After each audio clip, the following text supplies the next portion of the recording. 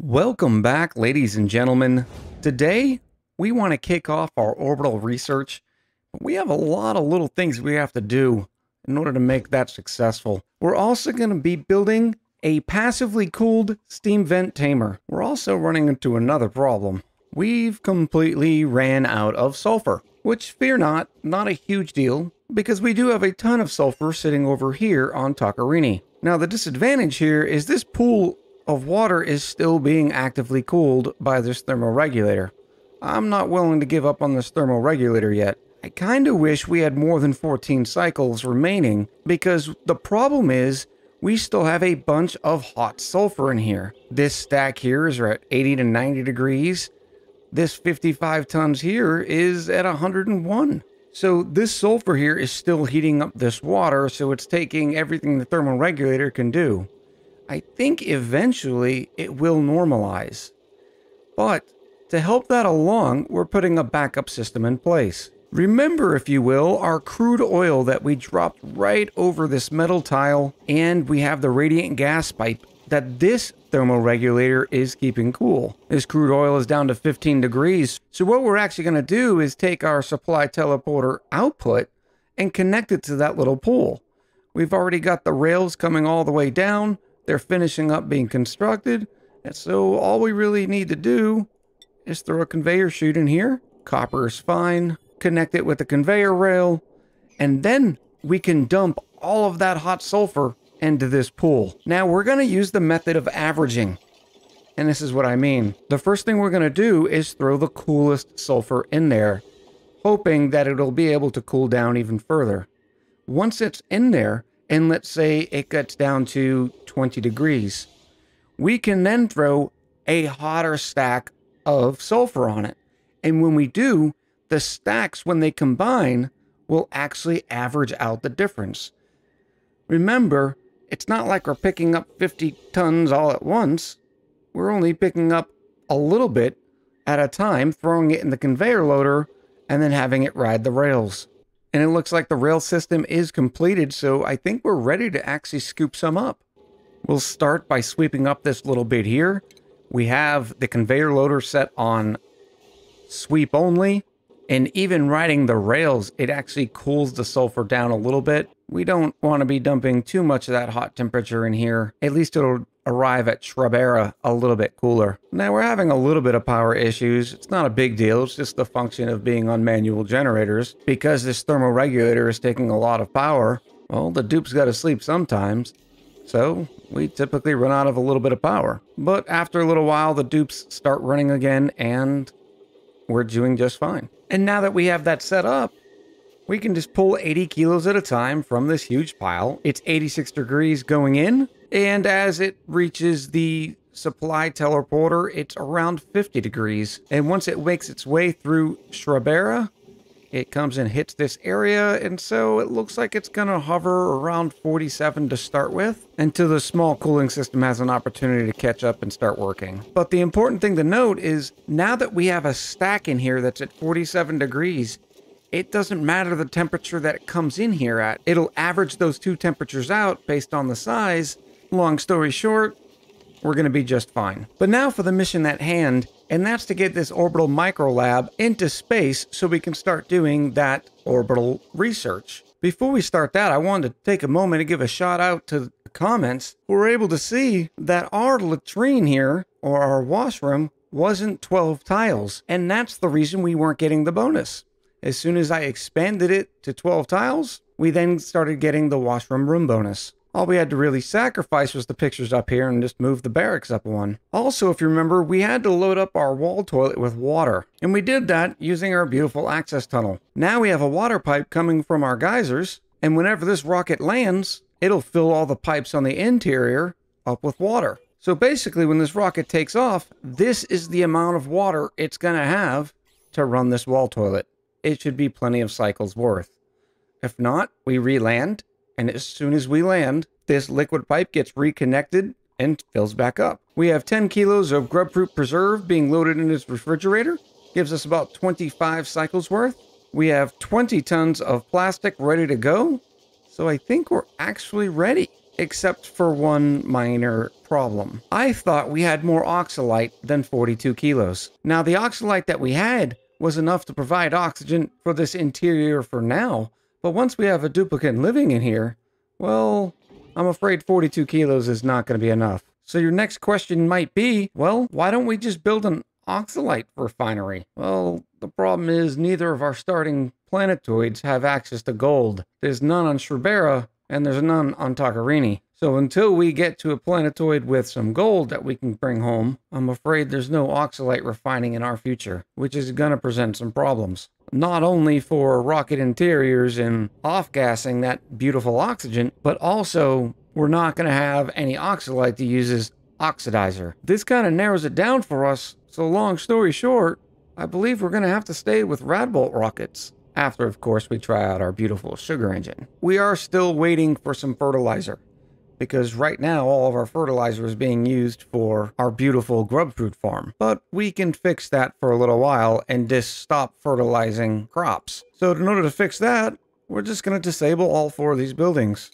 And that way they won't bring any fertilizer to them. Once our rocket oxalite tank is filled with fertilizer, we can reactivate the farm stations. But because these fertilizer synthesizers only produce 120 grams per second, we just don't have enough to do both at the same time.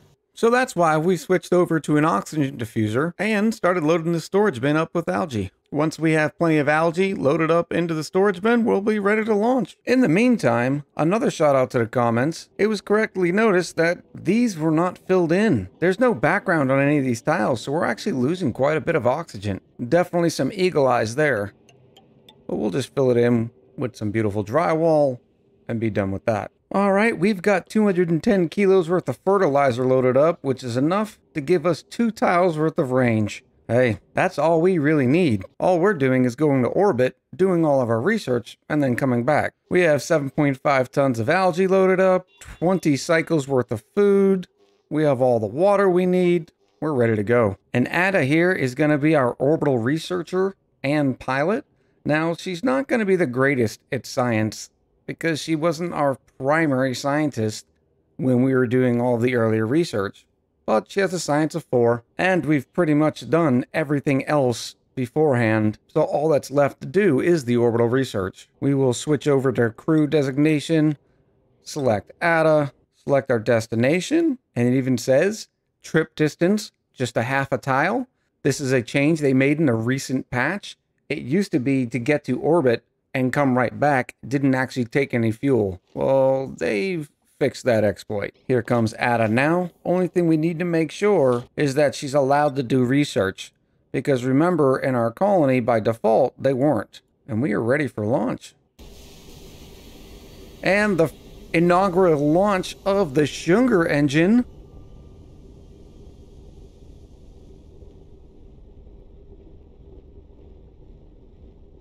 Now, Ada is already doing what might be the most adorable animation in the entire game, but we cannot forget to unequip that suit. Oh, we made a mistake. We didn't connect the oxygen diffuser. I know what we can do. What we're gonna do is actually remove the refrigerator from the power source. It's not too bad. It's loaded up with grubfruit preserve. And grubfruit preserve naturally just takes 32 cycles to spoil anyways. So whenever you're ready to get off the phone, Ada, and get to work, that'd be great. And now we have enough power line to connect our oxygen diffuser. One of the amazing things about the wall toilet is it only takes 2.5 kilos of water per flush, and each liquid pipe holds 10 kilos. This is going to be plenty of water for all the flushing needs that Ada has. And look at this. We have some orbital research finally finished, hydrocarbon propulsion, and now we just move down the line. With orbital research underway, I wanted to tap into this cool steam vent. Now remember, this steam's going to come out at 110 degrees. Not exactly ideal for our beautiful battery box. For this battery box to stay chill, we need to do something because eventually it will melt all of this ice and start heating up. We're actually going to tap into the anti-entropy thermonullifier. That's a mouthful. By piping hydrogen into here, it'll actually just keep the surrounding area cool and continuously just put chill into the air. And we just so happen to have plenty of hydrogen that we're not using in our oxygen centers. So what we're going to do is we're going to add a nice little gas bridge here that prioritizes sending the hydrogen up here when it can, and then send the rest right up here. But what does that have to do with the cool steam vent? Well, I've got another dumb idea. And here it is. We have radiant gas pipes that filter through this chamber. They're made out of steel because, well, they're the best radiant gas pipes that we have access to. And what's beautiful about this system is it's picking up the chill from over here at the anti-entropy thermonullifier. We again use steel radiant gas pipes to pick up chill. It brings it all the way down here and drops that chill off. So when this cool steam vent finally erupts in 34 cycles, this little ice box here is going to be cold enough where that steam is going to instantly turn into water. And we're going to leave it there until this hydro sensor will say above 1 kilo, senses that there's water on it, and then the liquid pump will bring it out. And where's it going? Well, straight down to our main water supply. We also have it connected to the hydro sensor.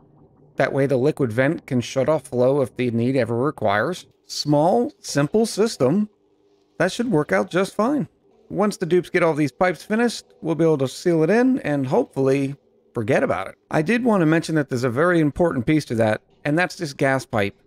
Once you get the hydrogen in here, you have to have this gas pipe to tell the hydrogen which way to flow. There's no gas pump or anything. It's just passive cooling using the thermonullifier. And the great thing about this passive cooling solution is it requires zero power. The anti-entropy thermonullifier, there's that mouthful again, doesn't take anything other than hydrogen. It uses 10 grams a second and removes 80,000 DTUs worth of heat from the environment. Quick update on ATA. This rocket interior is just working out so well. The only thing that we might have done a little different is, well, A, wire up both the refrigerator and the oxygen diffuser, but also put in a sort of filtration system. What you can do is you can make room for a small gas pump and connect that gas pump to a filter, whether a passive filter or an active one, and have it siphon out the carbon dioxide. If it ends up being carbon dioxide, it just gets stored in a bunch of ventilation shafts